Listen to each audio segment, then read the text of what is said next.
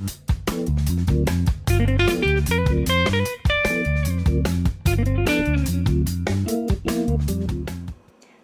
this is Laurel with Mirepoix USA, and today we're going to talk about caviar.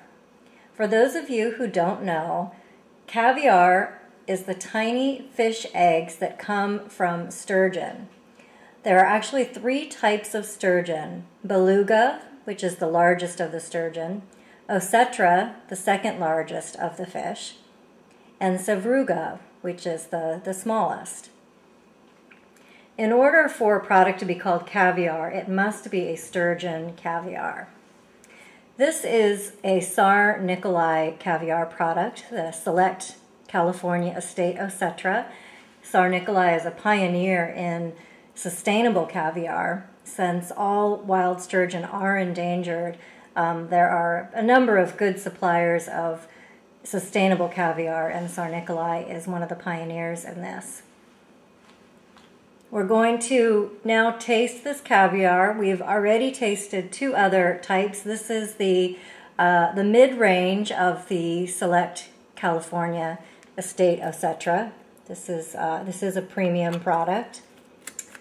The eggs on this product are a bit larger than the California Estate Osetra. Similar in color, charcoal to black. Let's see how this tastes.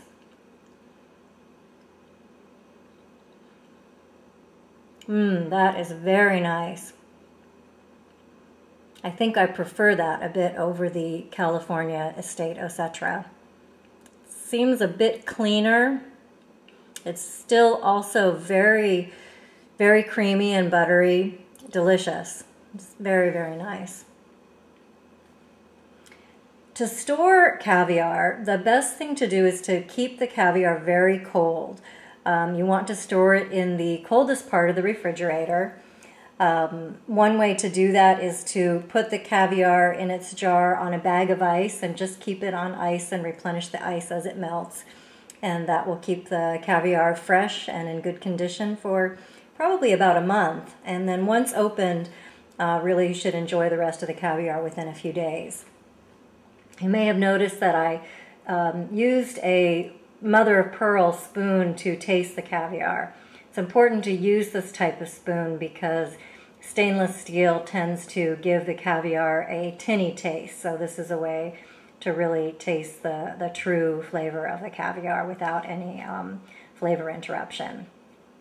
For more information about caviar or to buy caviar online, please visit our website, www.mirepoixusa.com.